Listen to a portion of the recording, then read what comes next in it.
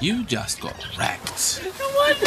What's going on, guys? It's K-Dub here with another episode of Crypto Zombie. So today is Thursday. Hope you're having an awesome day wherever you are. I know, if you woke up this morning and you had a look at your portfolio, well, it's probably not looking too great. Now, yesterday, we did say that there was a chance of a pullback. I said we have to be realistic about this. You know, I love being full-on bull. Trust me, like, I want to go to the moon too. But we were kind of getting into a territory where it looked like Bitcoin was kind of not really looking like it was going to go up any further. And as we know, when Bitcoin gets hit, you see Bitcoin's down 4.2%. The altcoins tend to get hit sometimes 2, even 3 times as hard, okay? So this is what's happening. Should you be worried though? Let's talk about it. Let's dive in. I want to talk about the price of Bitcoin and cryptocurrency short term, but I also want to talk about the potential long term as well, because we've had so many predictions, right? You hear quarter of $1 million Bitcoin, $1 million Bitcoin by 2022, right? So we're going to dive in. We're going to look at it realistically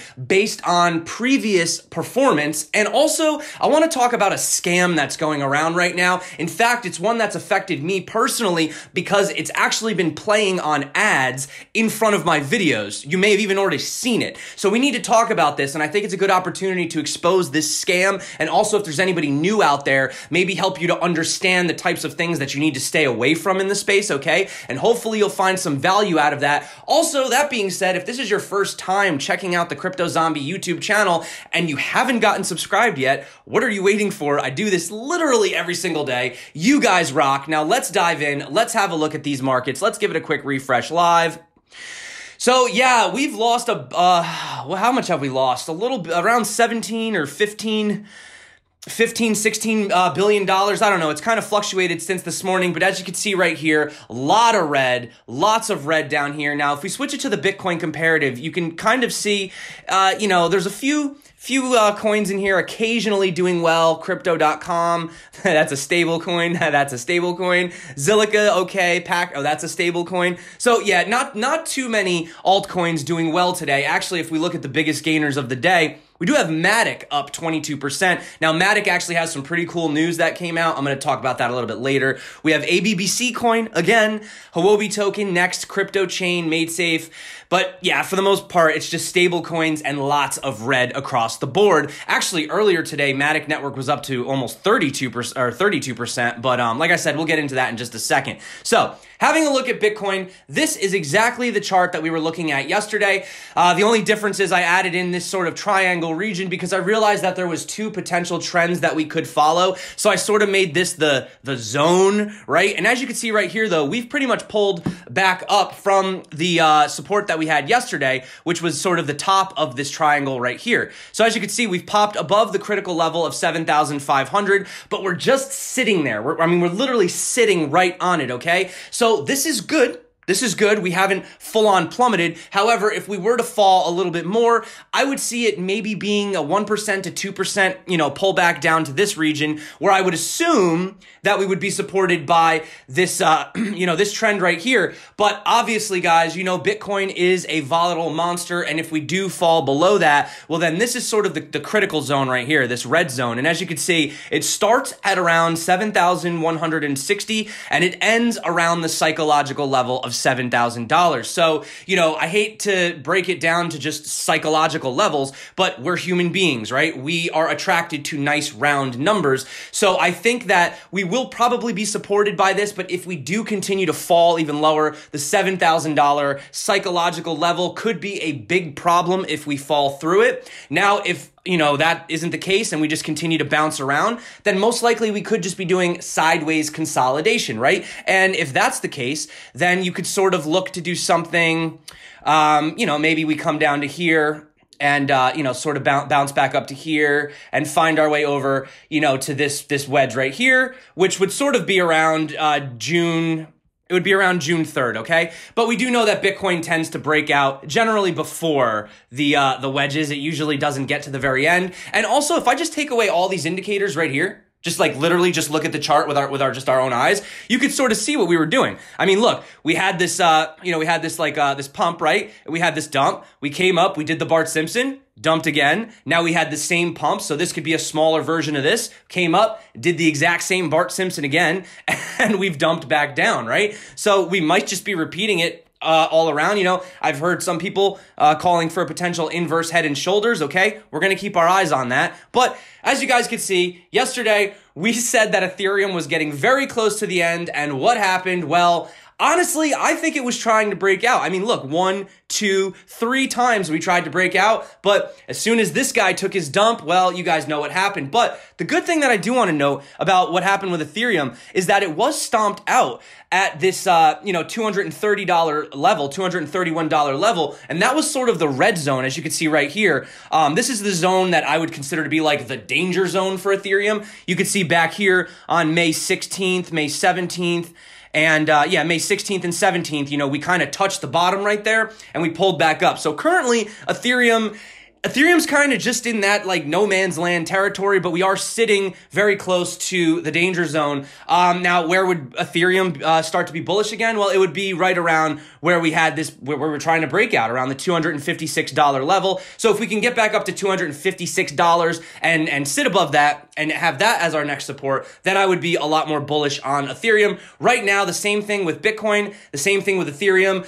We're not really making any moves. We're not really doing anything crazy. So I wouldn't be doing anything crazy. Like as far as trading, I would just wait and see where we're going. Are we going to come lower because that's confirming a bear trend, or are we going to, go higher? And if we go above this downward slope that we have right here, where we had the triple top as we called it, well, then that could be positive. So what are we doing? Long story short, we're watching. We're looking, we're seeing where these markets are going, right? But I want to talk about realistically where Bitcoin can go at the next all-time high. Because let's be honest, it doesn't really matter what happens today, tomorrow, next month, even the next couple months.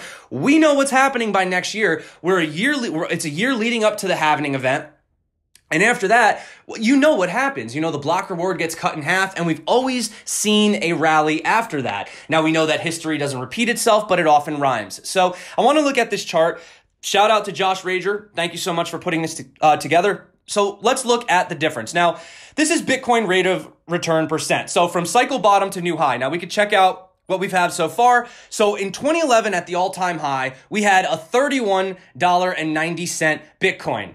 I know, right? Imagine that was the all-time high. That's crazy. I'd love to have a $31 Bitcoin. And during that cycle, Bitcoin gained 318,864%. Okay? So that's this one right here. Now, if we go to the next one, and also I want you to pay attention that it keeps getting longer and longer and longer between each cycle. As you can see right here, it was 245 days from bottom to peak.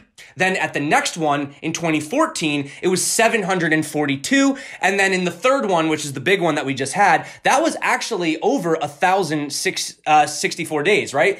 So we are looking at potentially the next one being more than 1,200 plus days. So that's just something to keep in mind. So it gets longer and more spaced out between each bottom to peak, and it also makes slightly less returns. In fact, each market cycle rate of return has been 20%, or around 1/5 of the previous cycle return from bottom to new peak high, right? So let's look at the second one. Well, now, if we go over to 2014, we have a 58,474% return, and that was a $1,177 Bitcoin. Now, if we move to the most recent all-time high in 2017, most people just say 20K.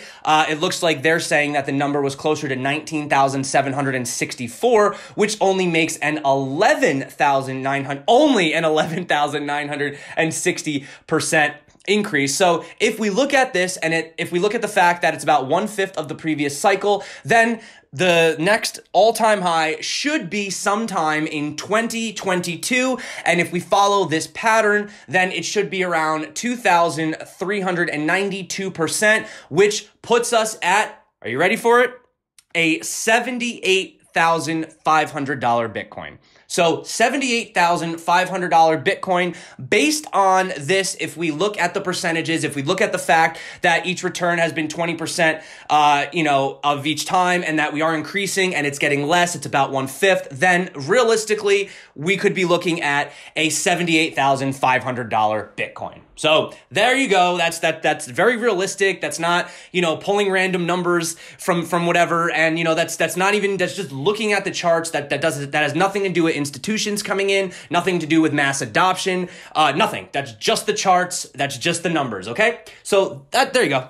So there you go. $78,500 Bitcoin. Now I want to talk about something before we get on to the other stuff, but you have worldwide blockchain spending forecasted to reach 2.9 billion in 2019. Now, this is from the International Data Corporation. Now, you're probably saying, well, who cares about this? Well, listen, the IDC expects blockchain spending to grow at a robust pace over the 2018 to 2022 forecast period, with a 5-year compound annual growth rate of around 76% and total spending of around 12.4 billion in 2022. Now, if we're looking at 2022 as being the next all-time high, and we're having these guys spending all of this money on blockchain technology, well, this could also have a factor to do with why we may go even higher than that. And I want to turn to this infographic, okay? Now, this came out from Block Data, and this is Forbes Blockchain 50, okay? And if you look at this, you're going to notice you got guys like Amazon, Google, Microsoft, Intel, Samsung, SAP, IBM, even guys like JP Morgan, Visa, Fidelity, ING, Alien, State Farm, okay? So what does this all mean? Well, I want to point out, number one, the first thing I want to point out is that a company needs at least 1 billion in annual revenue to make this list. So there's probably a lot of companies that we're not even seeing that are getting involved in this space. The other thing I want to point out is the most popular platform is Ethereum, which is used by 22 out of the 50 companies, followed by Hyperledger, and then you have Fabric and Corda, which tied with 14 companies each. But also, one of the most interesting trends across all 50 of these companies is that nearly all of them are building more than one cryptocurrency, which is pretty insane. And the other thing that I want to point out too is just the volume. Now, I know that 95% of the volume is said to be, wash traded and whatever, but a report from Dyer came out recently, and they were talking about Bitcoin traded volumes reaching record-breaking levels on derivatives exchanges from institutional investors. So they're saying that this could be a new trend, right? This trading on derivatives. In fact, I'm not going to lie, I've actually been doing some trading on Bybit a little bit, trying to warm up to this whole shorting and longing thing, you guys know. I am actually going to come out with a tutorial if you guys want. I know it's pretty scary trading those derivatives, but anyway, check this out. The CME, the Chicago-based derivatives option and future exchange, reached an all-time high in trading volume 2 months in a row. For the month of May, it has already reached nearly 7 billion in trading volume. So check that out right there. I mean, you can see this is absolutely blowing away anything we had. I mean, back in 2018, in July, we had 4.2 billion. We had 4.88 in April and 6.6 billion in May. We also have Deribit. They're another, exchange as well, futures exchange. Look at this. And look at the weekend trading. The weekend trading even has increased, which is crazy. Usually the weekends, you don't see a lot of volume, right? And then obviously we have our good old buddy BitMEX, which they're saying has absolutely shattered previous volume records as it recorded 7.8 billion this far in the month of May. And it's not just these exchanges alone. You also have CZ. This came out literally just like 13 hours ago or so. And he says, we are seeing much higher order volumes, number of orders, than December 2017 at the peak. Trade, not order volume in USD, is 1/3 of the peak, but Bitcoin price is 1/3, and ETH price is only 1/5 of the last peak. Most other main alt prices are even lower. Now, you do have somebody joking down here saying, slow your bots down, and it should fix it. Haha, okay. But still, that being said, that is something to point out. And it's not just the volume, and it's not just these companies coming in and looking to enhance their blockchain divisions, right? Let's just go over to, this is the App Store. This is the App Store Live. I'll refresh it. This isn't a picture. I'm actually on the App Store, okay? I just want to point something out. Now, if you could see right here, I'm in finance. So I want to just point out, here is Coinbase right here, okay? You can see it down here, Coinbase buy and sell Bitcoin. That's pretty cool. I mean, it's on the front page. It's not exactly at the top, but let me show you something that I think is even more bullish, okay? If we go right up to here, we have Venmo, number 1, PayPal, number 2, and CashApp, number 3. Well, let's check out CashApp. If you guys aren't familiar, would you look at that? Send, spend cash, buy Bitcoin. And this is the number, actually, this is number 1 in finance. Whoa, guys, this is number 1 in finance. This was not number 1 when I was going to start this video. Holy crap. So the number 1 app in finance right now is CashApp, where you can send, spend cash, and buy Bitcoin. Come on. Is this not showing you where the interest is lying right now, guys? Got a little excited over that. Number 1 in finance. Yo, smash the likes for that, guys. Oh, that just made me really happy. Think about how many people are going to get exposed to that. So, if you thought the 2017 bull run was intense, just wait until this time next year when the infrastructure is more robust than ever, the block reward falls to 6.25 BTC, and geopolitical tensions are high as we head into the US election, going to be downright awe-inspiring. I agree with you, Marty Bent. I agree with you. So that's the situation. That's what's going on. I can't believe Cash App is number 1 in finance. That's awesome.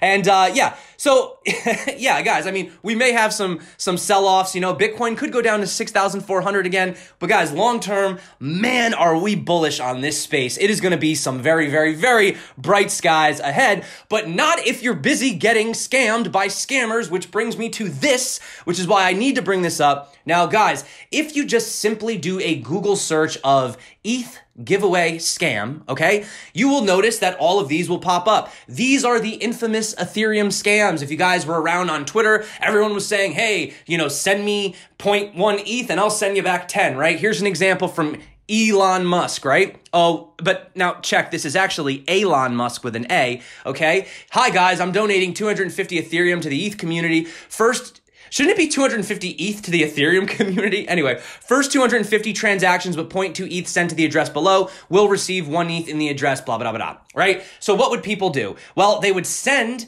ETH, right, to this address in hopes that they were going to get like 5x back. And they never did. They never got their Ethereum, right? Why? Why is this the case? Well, first of all, why would you have to send, why would you have to send somebody Ethereum just to have them send some back to you? That's ridiculous. If I wanted to give something away, I would just give it away. So number 1 rule, you need to know right now, if anyone is ever telling you to send them cryptocurrency in order to receive some cryptocurrency back, don't do it. I don't care who it is, don't do it. You can see over here, look, even John McAfee, same thing.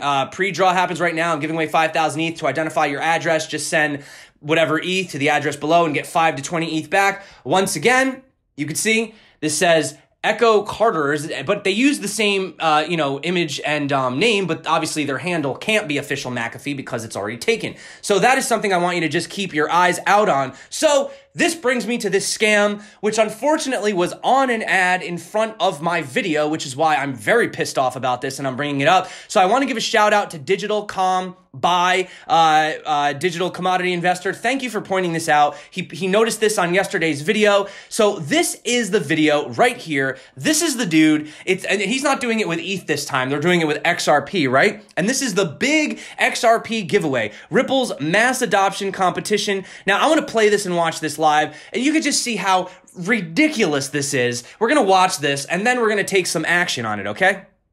Hello, all my friends. You know I've been promoting XRP for a long time, and it's something I really love. And if you want to be one of the first to learn about big news in the crypto world, then I have something amazing here for you right now. This is incredible stuff. Right now, I'm going to participate in this amazing... Also, first of all, why is he reading from a script? I mean, if you're doing an XRP giveaway, do you need to read from a script? You know, if all you got to do is send, I don't know. It's just that right there is kind of weird. Organized by the Ripple Company. Organized by the Ripple Company. Crypto exchanges around. This is to help people's loyalty to XRP and to help increase mass adoption. Well, my friends, let's catch on and see how easily I participate in this chick giveaway. I'm turning on the demo screen. Chick giveaway? Isn't it supposed to be chic? We can see here it's written To verify your payment address, just send from 1,000 to 10,000 XRP to the address below and get from 10,000 to 100,000 XRP back. Well, how do you like that? I love it. Amazing, I'm going to send everything. Please enter the destination tag 154907.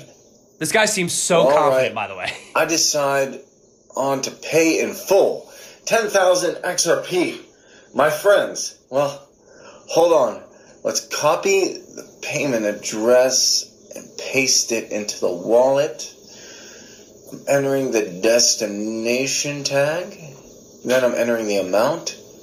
10,000. Confirm payment. Yes.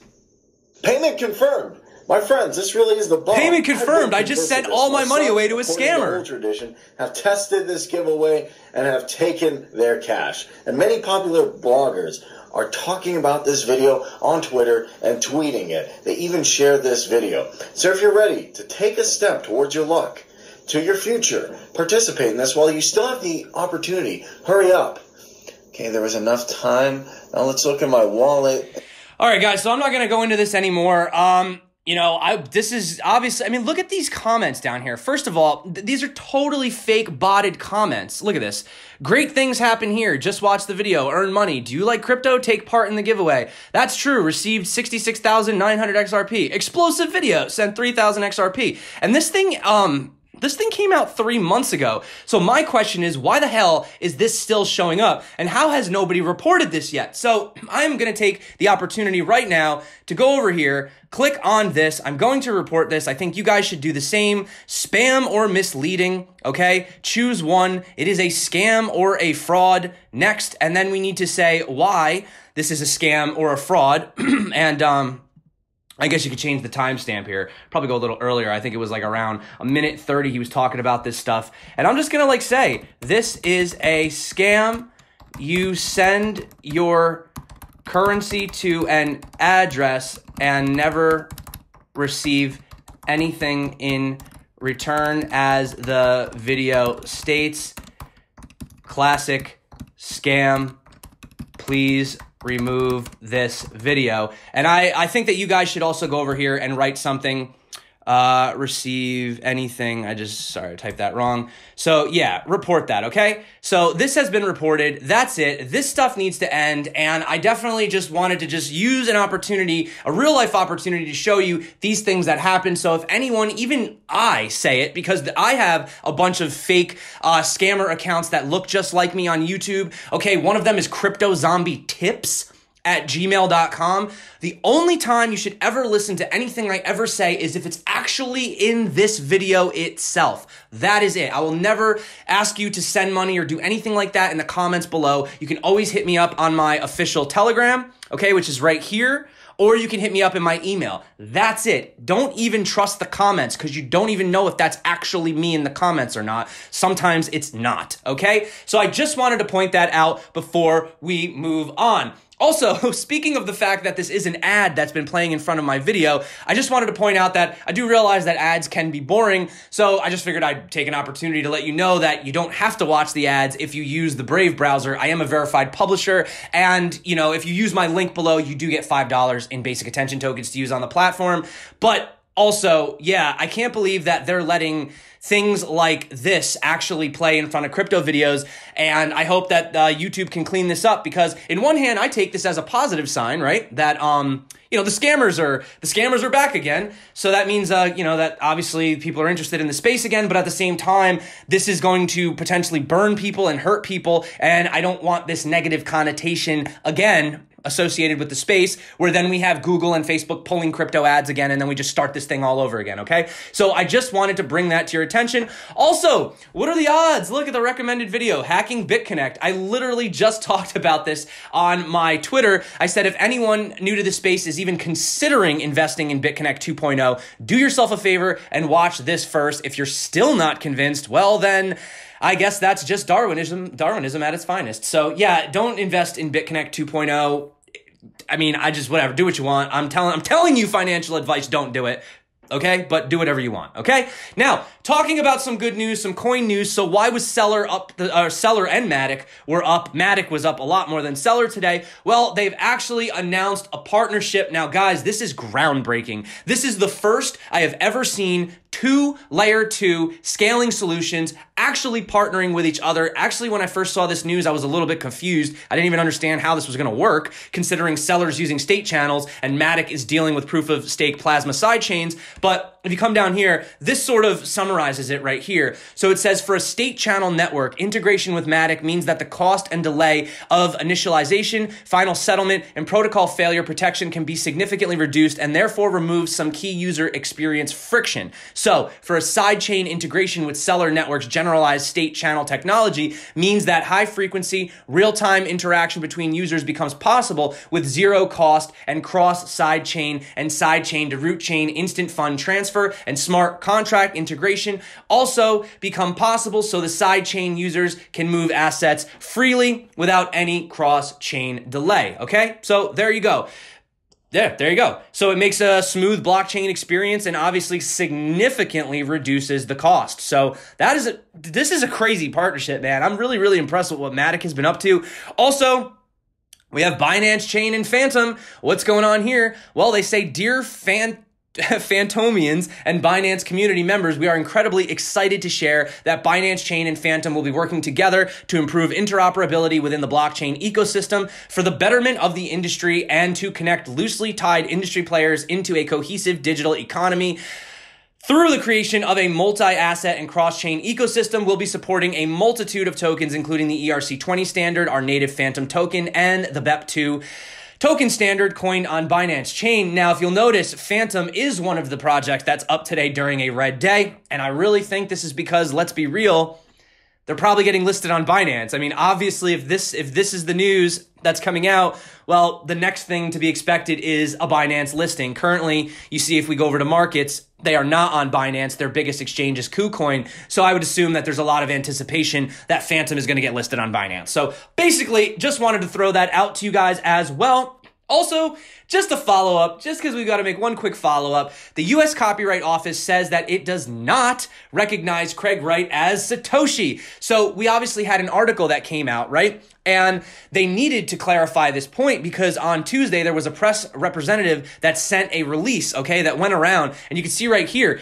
it said, the registration issued by the U.S. Copyright Office recognized Wright as the author under the pseudonym Satoshi Nakamoto of both the white paper and code. This is the first government agency recognition of Craig Wright as Satoshi Nakamoto, the creator of Bitcoin. Well, the Copyright Office actually wrote in the press release, in a case in which a work is registered under a pseudonym, the Copyright Office does not investigate whether there is a provable connection between the claimant and the pseudonymous, I can't say it, author. So as multiple sources have already noted, all it takes to register a copyright is $55 and a stable internet connection, okay? So just to put the nail in the coffin here, and then I'm done. I'm not going to talk about this anymore because I just don't care, but I just wanted to just finalize this story. Basically, it's open source, okay? Bitcoin is open source.